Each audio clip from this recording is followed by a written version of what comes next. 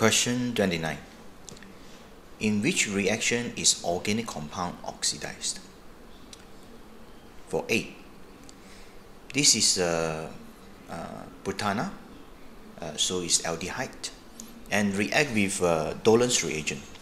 So we know that Dolan's reagent is a mild oxidizing agent, which there is silver ions in there, and silver ion complex, if you reduce to the silver, that's why after the reaction, after the oxidation, we will see the silver, because the silver ion is oxidized, others is self-reduced. Okay, so in these reactions, the protana, this aldehyde, is get oxidized. So this one, it will form the COOH from this aldehyde group.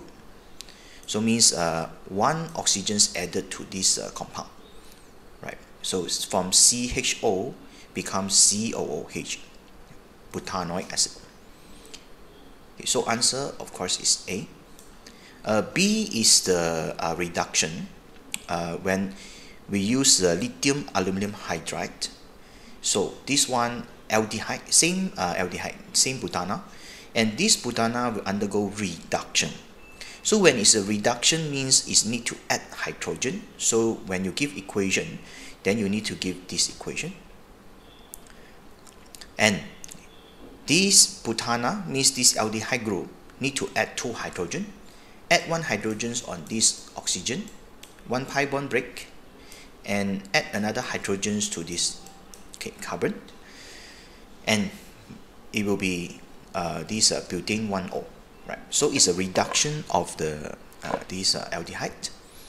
And for the C is actually the dehydration.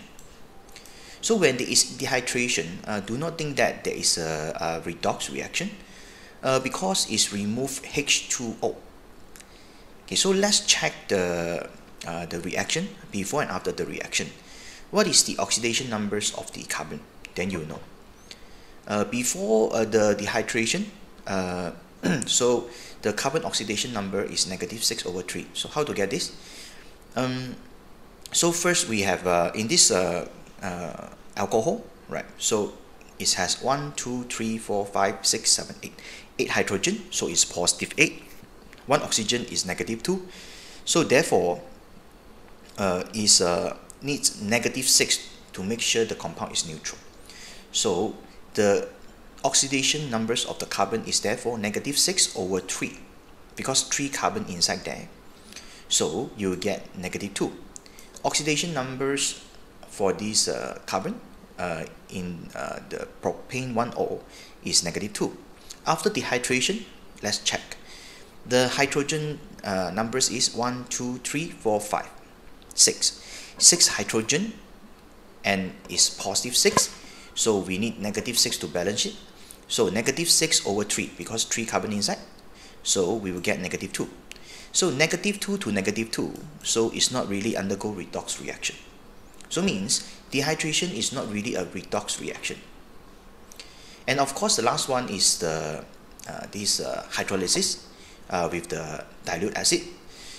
So it's not really a redox reaction, right? So means the ester undergo hydrolysis from carboxylic acid and the alcohol, right? So of course, answer for this question 29 is A. Okay, that's all. Thank you.